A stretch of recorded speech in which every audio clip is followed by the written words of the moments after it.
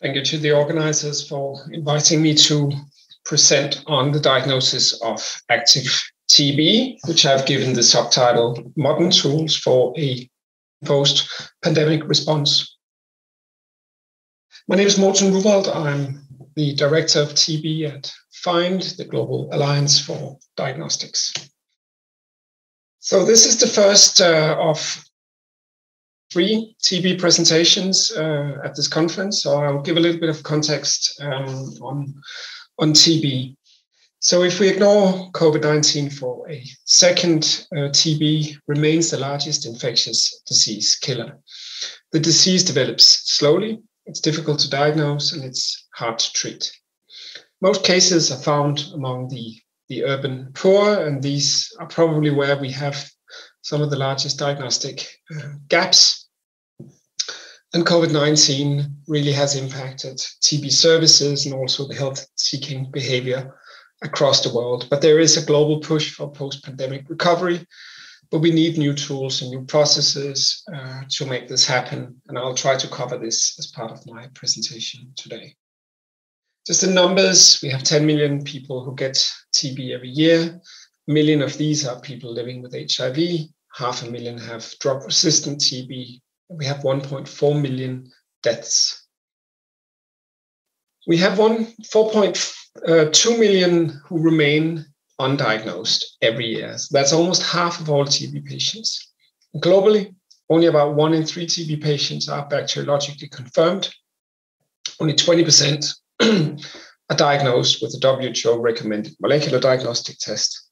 And only 1 in 3 of those who have drug-resistant TB are tested and put on relevant treatment. So as you can see, there's huge diagnostic gaps. COVID only made things worse, and the first 12 months of COVID-19 seems to have eliminated 12 years of progress in the fight against TB. We've lost 1.3 million people who are not notified in 2020 compared to 2019. And we have seen the biggest impacts in the high TB incidence countries, India, Indonesia, Philippines, China, Bangladesh, but it's a global phenomenon. As you can see here, the impact on mortality is anticipated to be long-lasting. The incidence is increasing, and it will also be a long-lasting effect. Diagnosis remains the weakest link in the cascade of care, and we really urgently need to have better tools. The reason why this is not perfect is that the tools we have are not fit for purpose. People initiate care where there's no capacity to diagnose TB, so we need tools that can go to that level of the healthcare. And we do a lot of symptom-based screening, which really probably misses half of TB cases in the community. And there's a big reliance on sputum, which also makes the diagnosis difficult. And we do perhaps select patients who have the most advanced disease. But COVID also has come with a lot of new opportunities. We've seen a game changer in the way, diagnoses have been brought closer to the patients. Many people are very comfortable now with self-testing. We've seen a massive investment in the diagnostic portfolio. A lot of new molecular platforms are coming out. And it's really up to the TB community now to leverage the investments, both in the infrastructure, the digital, the connectivity, and also the new tools, to see if we can build back better in a new and perhaps a new reality with new tools. And this is not only for active TB, there's also a lot of stuff happening for TB infection and test and treat strategies.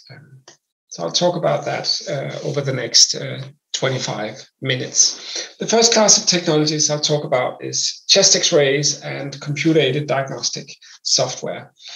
So chest X-rays remains the most sensitive tool we have to detect long TB.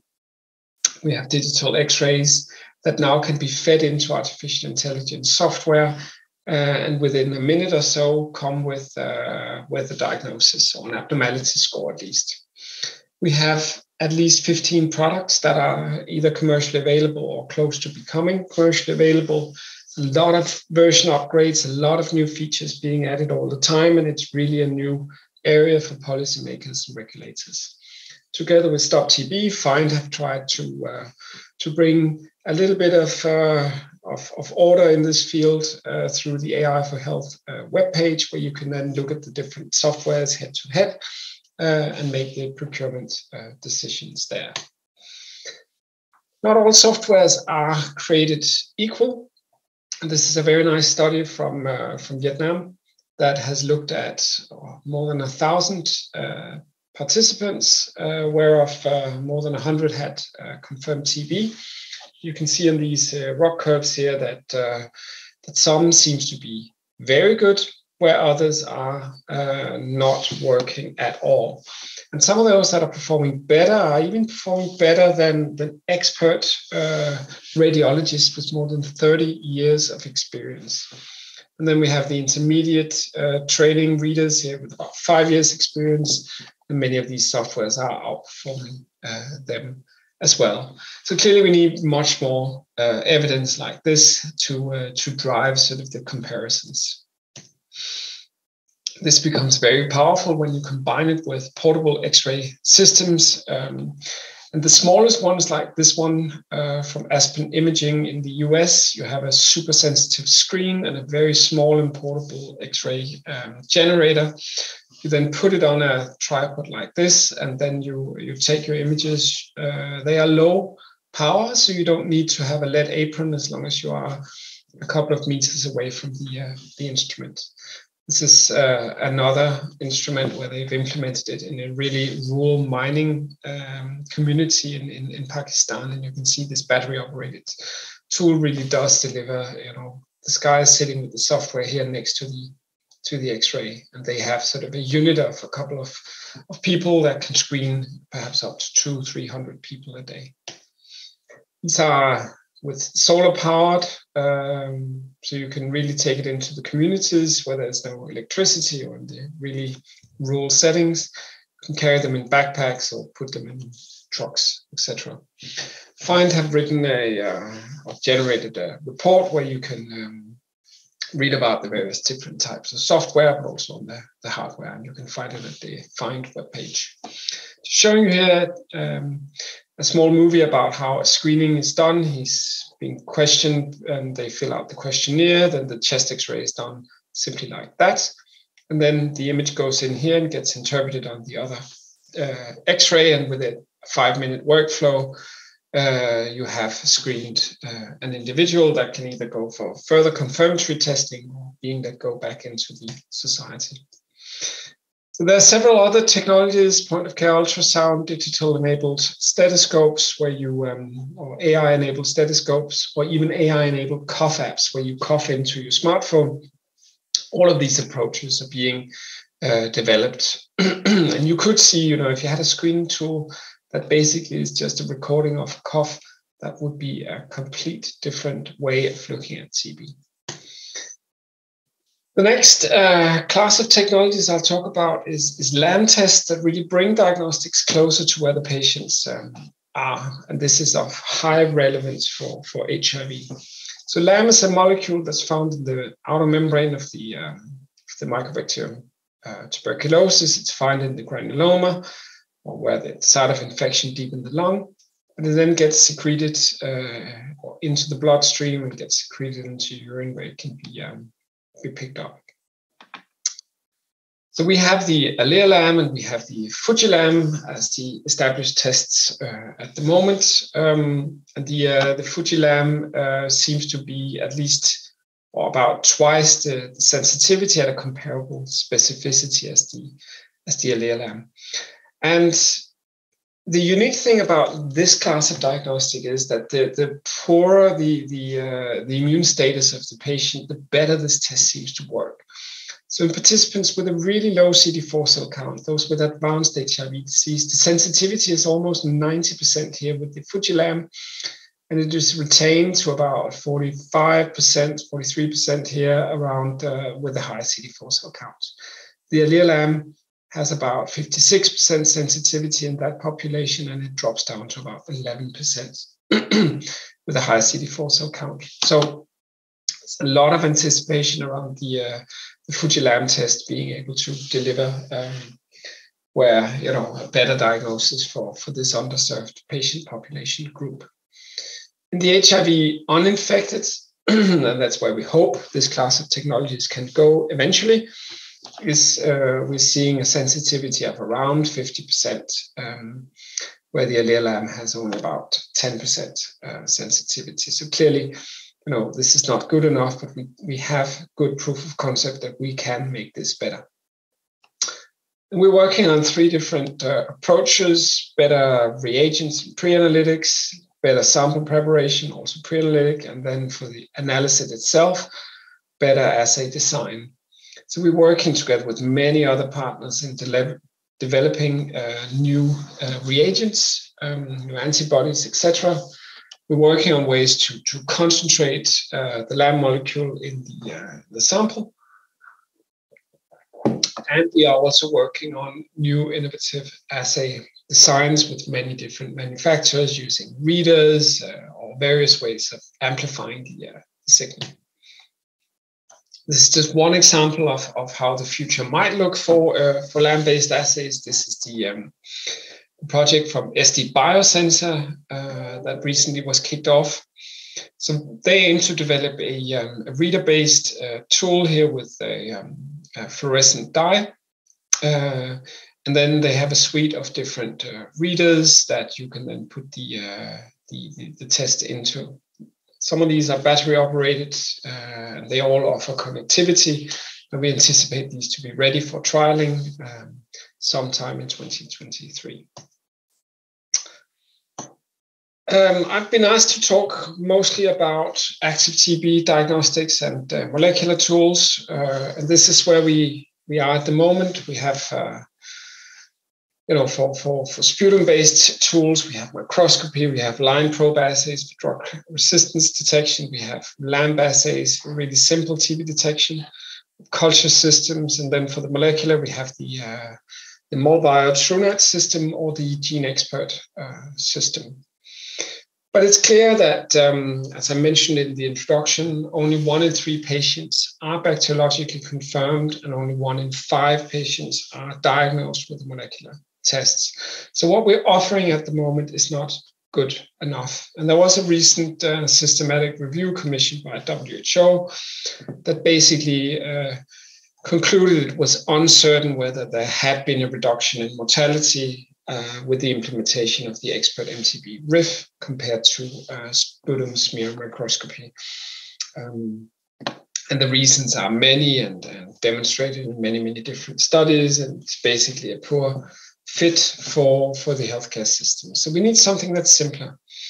So we need new sample types. We need new, simpler assays like point-of-care molecular assays, or we need really better sample transport systems for centralized high-throughput molecular tools. And I'll start talking first about new sample types. There's been a lot of work on swab-based diagnostics through COVID, and these are also, when you scrape the back of the tongue, we are starting to see good evidence suggesting that this could be a viable approach for non-sputum-based diagnostic for TB. This is just one of the new swab types that have been developed with funding from the Gates Foundation together with Quantigen and Stereopack. They've developed a dry swab here. You self-swab or with help from a healthcare provider, and then you put the dry swab into this media-free transport, this cartridge, you could say. You sort of plug it in there, and then you can send it to the lab, where they can automatically decap here and add different buffers, etc. And then you can either use a centralized or point-of-care testing with this kind of tool. I'll talk about it in a minute again.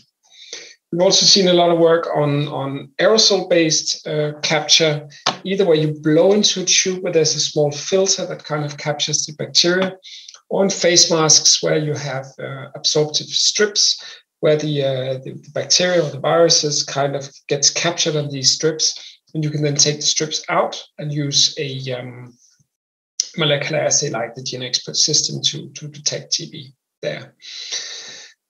This project is even more futuristic. So this is a wearable, instrument-free, CRISPR-based tool that has been developed for COVID-19. So you wear the mask, and inside the mask there's this sample collection zone here, where the viruses are then captured, and you then press this blister on the side here. It washes through this sample collection zone, gets into a lysis zone where the viruses in this case are being made available for the genetic material in the viruses is being made available for analysis. And then they have an isothermal amplification and the Sherlock detection zone, and it goes out on a lateral flow here that is in the side of this device. Even more futuristic, you see this this chip-based approach where the assay is also captured here, but these are prototypes in development. I'd also like to mention that we now have WHO policy on stool as a sample for pediatrics. So another non-sputum-based sampling method that really is needs to be now taken up in country after demonstrating good evidence for its use. And you can look here at the one of the methods, the SOS method developed by the KNCB group in the Netherlands. They have a full standard operating procedure and demo videos to support how to use these. Then we have new molecular tests. Currently, WHO approved our Cepheid system and the MortBio. Recently saw the 10-color instrument and the XDR cartridge from Cepheid, but we also have from MortBio the true new INH fluoroquinolone and bedaquiline chips, and also TB and COVID chip in development. There are two new large platforms designed basically to go into the space where Cepheid is dominant at the moment. The standard M10 from SD Biosensor and the RNQ from Bioneer. Standard M10 comes with up to 8 random access modules, a nice assay panel. They can use either isothermal or qPCR. They can take up to 12 targets. And the TB assay, which is CE marked here in Q4 2021, has RIF and INH inside the cartridge and gives a result within 60 minutes. The Bioneer has up to 48 targets, so it offers basically TB, RIF, INH, fluoroquinolone, and second-line injectable detection in the cartridge. And I hope they will be working on perhaps a more modern panel where perhaps the second-line injectables is substituted with a more relevant drug. This instrument here offers results in less than an hour, and really seems to be a very powerful tool with a nice assay menu as well. But where we probably need to go is point of care molecular, and many of you are probably aware of the EXPEL trial that was published recently in New England. And here they demonstrate that if you place the diagnostic next to the patient, you can get a 56% increase in treatment starts measured at day 40 compared to standard of care. They demonstrated this with the Cepheid Edge system. We had anticipated the Cepheid Omni to be launched, but this has been cancelled from Cepheid's side. There's not going to be an Omni platform for TB. But we also have MortBio that could go into this use case as well. But there is a lot of fast followers, and I'll talk more about the Lumira technology in a second, but SD Biosensor could probably also be pushed really lower into the healthcare system. But through the investments from COVID, we're seeing a lot of really simpler platforms coming through. And I'll talk also about those in a second. So the first one here is the Lumira DX. It's a platform that is anticipated to be put into clinical trial in about a year's time. They go straight for a swab as the sample. You have a simple lysis step, it takes about 5 minutes, and then you put it on the strip here and put it inside this smart little machine that can both do immunoassay and molecular detection. And within 15 minutes, they claim to have the amplification done, and a total time to result is about 20 minutes and a non-sputum-based tool. But COVID has led to a lot of other platforms that are coming through. I'm just giving you 2 examples here. So this is the Lucero COVID test. It was launched about a year ago. It's a single-use, over-the-counter molecular COVID-19 self-test. So you basically, you do your COVID swab, put it in this instrument, it does the PCR, and then you throw it away afterwards.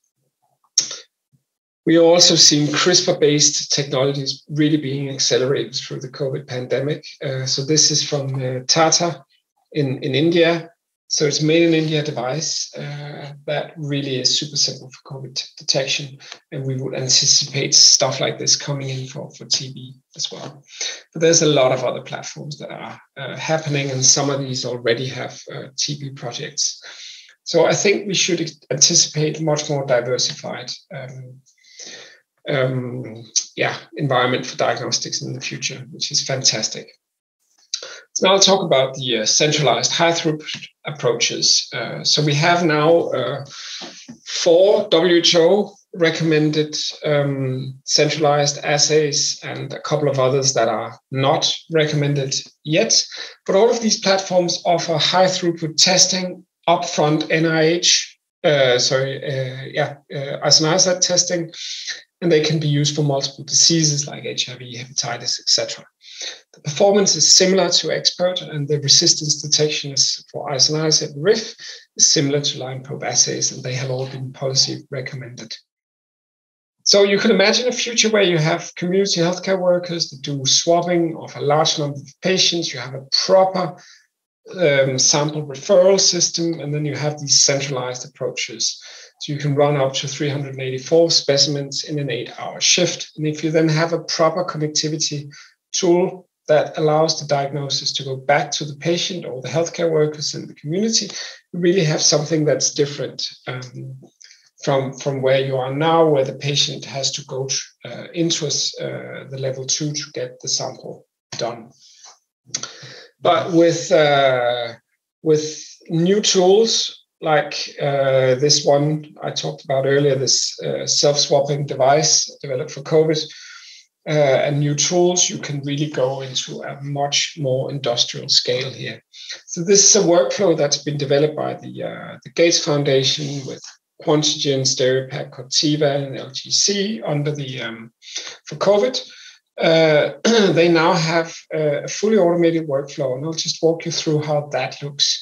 So they do an automated sampling, swab handling, and sample preparation. Then they run it on the Nexa high throughput PCR system, and it can do up to 100,000 samples per day. This instrument, so this is really, really high throughput. They use an assay tape with 6,000 samples per run. And then this tape, you can see the reel here being assembled, is then undergoing PCR or thermal cycling, and then you do a reading afterwards. Because there is a barcode on this fancy device here, you really ensure that the sample can be tracked back, or it's barcoded throughout the analysis and the handling. You can really make sure that few or no errors are done, and the result gets back to the relevant patient in a fully automated way. I also want to mention that 2022 is the year of targeted sequencing for TB.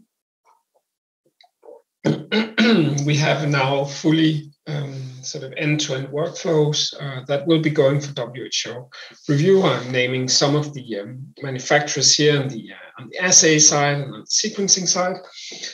I'm giving an image here of one of the smallest sequences, of the nanopore sequencer from Oxford Nanopore here, just to give you an example of how simple it can be, or how how small these instruments are becoming now. And I'll finish off by just mentioning that we have more than, switching gears and now mentioning that we also have now 15 products entering the market for TB infection testing. Some of these are for high throughput. Some of these are very similar to the quantiferin test. Some of these are rapid diagnostic test kind of layouts where you, of course, still have to incubate the sample, but then you can, with a really fast rapid diagnostic test, diagnose TB infection. And then in 2022, we also anticipate several new specific skin tests that uses the same antigens as the IGRAs to deliver IGRA-like performance in a skin test format. So my take-home messages after this rundown of quite a lot of technologies has been, or is that we have a growing pipeline of connected new diagnostics and new sampling strategies. And I think we will come into a future where we will see a diversification and the end to the one-size-fits-all approach we've had in TB. We'll be moving away from sputum. We'll be moving towards point of care. And we will have a lot of digital diagnostics and connectivity-enabled diagnostics. However, there is, as I started by saying, there are major gaps that remain and needs to be tackled. We have tools already now that are not being used, and we can reimagine triage and screening approaches with these tools. And we urgently, of course, need new tools to protect the many new TB drugs that are coming out. So molecular and drug susceptibility testing should be key themes to pursue. I'll finish off just by thanking the donors and the fine team in Geneva, but also the fine team in our country offices who are supporting a lot of this work. Thank you very much.